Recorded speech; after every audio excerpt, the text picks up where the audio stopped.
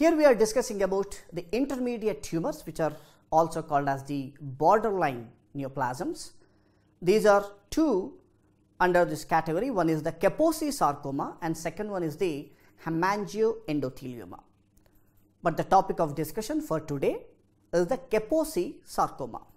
So we will see first the definition of the Kaposi sarcoma over here. So what is the definition of Kaposi sarcoma? The Kaposi sarcoma is a benign or malignant. Even though it comes under an intermediate or the borderline neoplasm, it is the malignant tumor. So first we need to mention it is the malignant neoplasm, right? It is the malignant neoplasm, and the malignant neoplasm arising from endothelial cells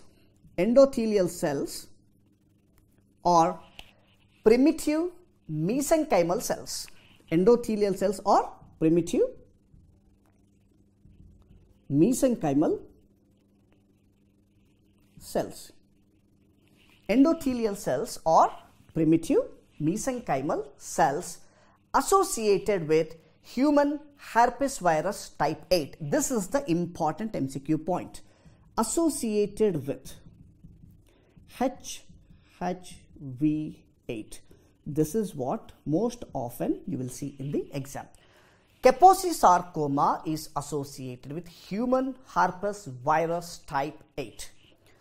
So we are discussing this Kaposi sarcoma under vascular neoplasm, which means it is an angioproliferative disease. So we also have to write over here that it is angioproliferative disease. That is the reason we are discussing this under the vascular neoplasm. It is an angioproliferative disease characterized by an excessive proliferation of what type of cells? Spindle cells. So angioproliferative disease with excessive proliferation of what type of cells? Spindle cells. That is the reason histologically you will see majority of spindle cells. It is the angioproliferative disease with excessive proliferation of spindle cells which have features of both smooth muscle cells as well as endothelial cells. That is the reason it comes between the endothelial cells as well as smooth muscle cells we often describe as spindle cells, right? Now, so it is a multicentric vascular tumor.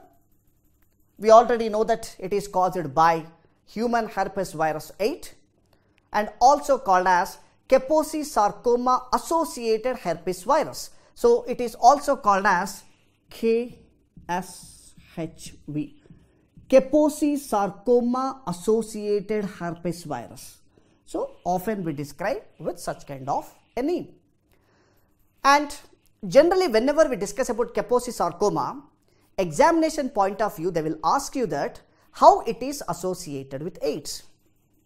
Remember that whenever we discuss about AIDS, two important neoplasm we need to remember. It should come to your mind immediately. What is the most common neoplasm associated with AIDS? And what is the second most common neoplasm associated with AIDS? Remember that the most common neoplasm associated with AIDS is the non-Hodgkin's lymphoma.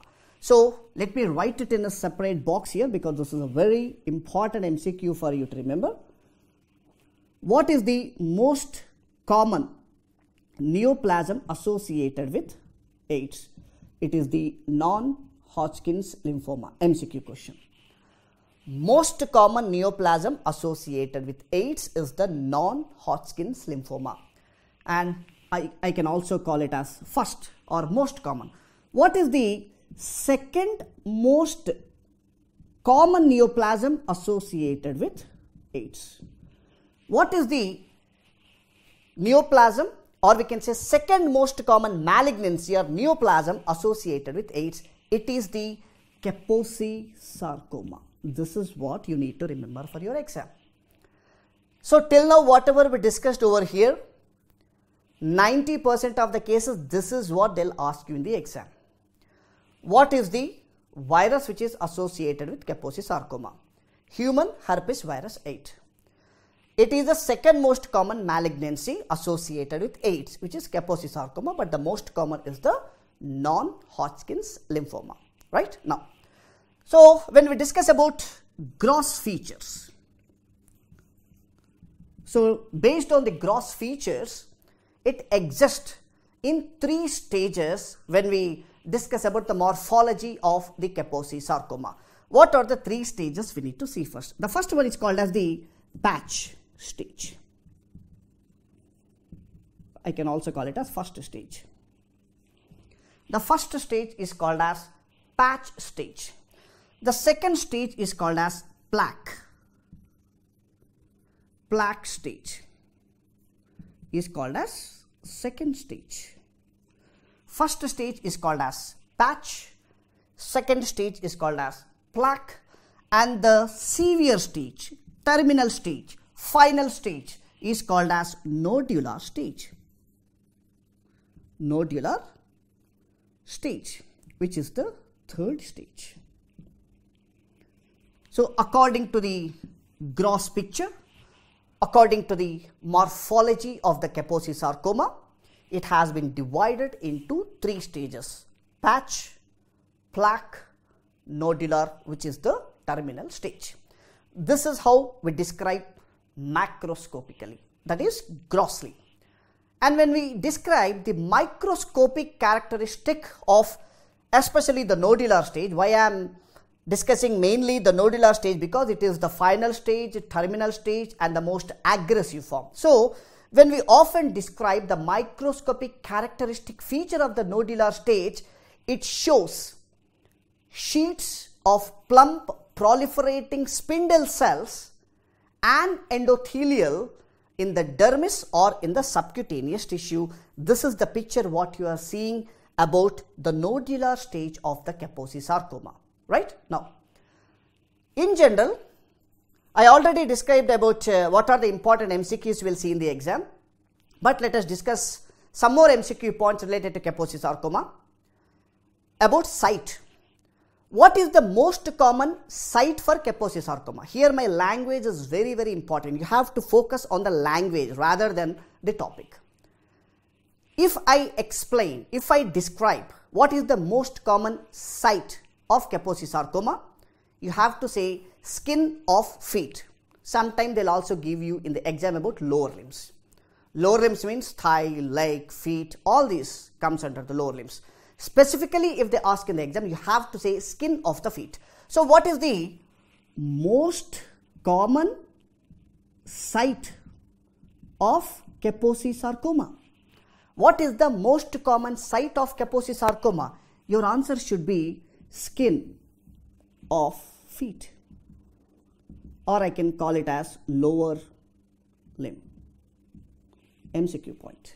What is the most common site for Kaposi sarcoma? That is skin of feet, or we can say lower limbs are the most common sites for Kaposi sarcoma. Okay, we know that skin is the most common site in general, but examiner will try to confuse you with the wordings. He often asks you about what is the most common extracutaneous site of the Kaposi sarcoma. Cutaneous is the most common site. What is the extracutaneous site of the Kaposi sarcoma? Then your answer should be lymph nodes. So, what is the most common extracutaneous site of Kaposi sarcoma? What is the most common extracutaneous site of the Kaposi sarcoma? Then your answer should be lymph node. Right? Very important MCQ points. What is the most common site? Skin of feet, that is lower limb. What is the most common extracutaneous site? Lymph nodes. Now, what is the most common site of gastrointestinal tract is the another MCQ point recently we can see in the recent examination. What is the most common site of gastrointestinal tract in Kaposi sarcoma? So, most common site of GIT related to Kaposi sarcoma?